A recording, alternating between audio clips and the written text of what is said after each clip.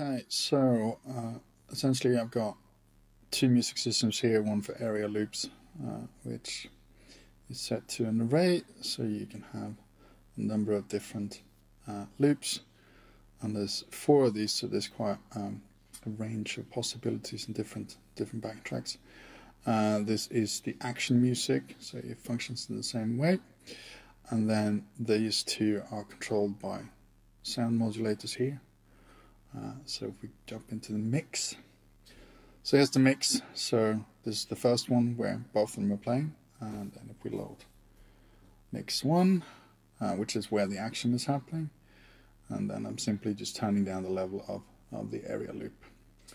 And then the way that this is set up in the blueprints is probably not the most functional, but it works for now. So essentially the triggers are triggering from line trace on materials, and then I have the enemy from the third person, which is triggering the action when it starts and then when it stops, so it goes back to the original. Cool.